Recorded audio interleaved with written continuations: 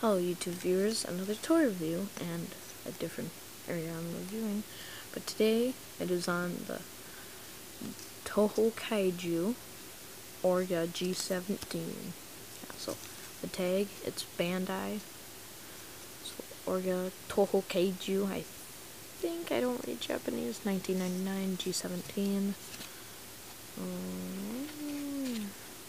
Nice tag. All the boring stuff on the side. Some of it's boring. I don't know what it says right there. Toho Kaiju, I'm believing. Said only in Japan. 60 meters.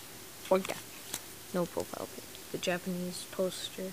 It's not like most of the Toho Kaiju tags, but I don't have any of them, so don't know anything about them. Just want to see. There we go. Alright, so Orga, right before I do scaling, I'll do history, which is a new thing I'm trying to do. So the history on this guy, he was a spaceship, he landed on Earth 65 million years ago from Godzilla 2000. A submarine came up, lights beamed on him, woke up, got angry,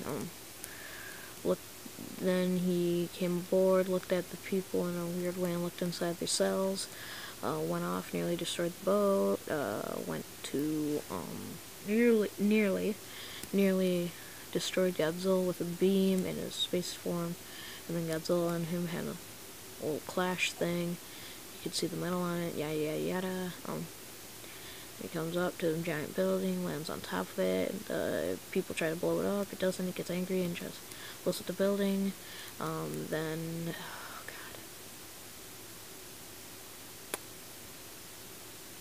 okay, sorry, I'm a little daydreaming. And then Godzilla comes back, they had another fight, and then a little thing pops out, and kind of like Orga, then it pops out and turns into Orga. Laser, Godzilla destroys the spaceship, and that's when this guy comes. All that you see at the beginning is a little and a little movement of the hands. There you have it. There's Orga. So they fight a little bit, brawl. So then his jaw, both jaws, and a weird thing comes out. He tries to eat Godzilla, but he uses his nuclear pulse where his body turns all like his breath in that movie. Just explodes. He is right there. That's where his body is, right on that ribs, and he roars, and he falls down and crumbles into pieces, and that's the end of Orga.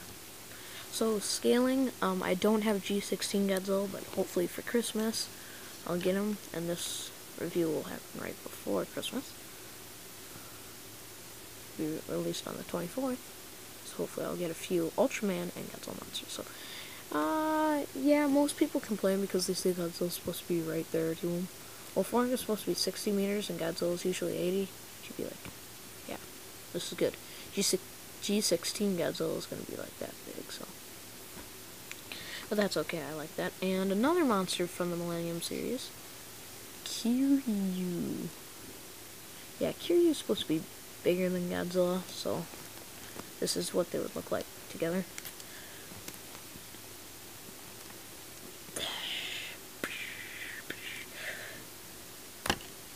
So articulation, arms move like that. They should go like this, so you can go boom, boom, boom.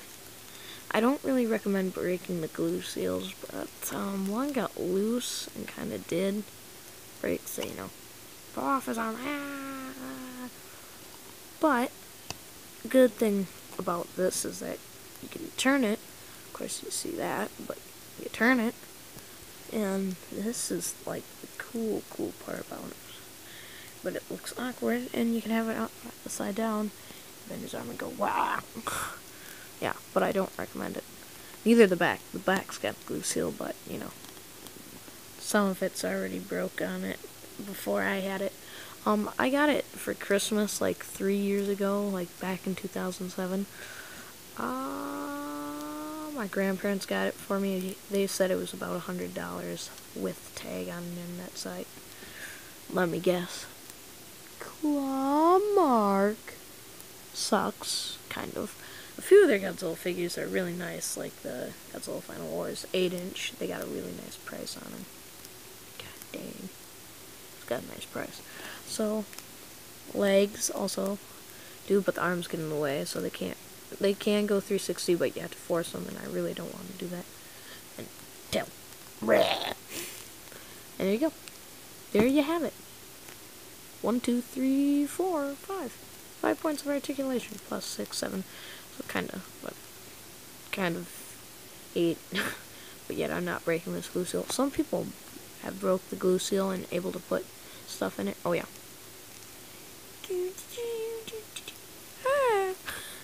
Looks a little weird. Yeah, well, past time I go to bed, but oh well.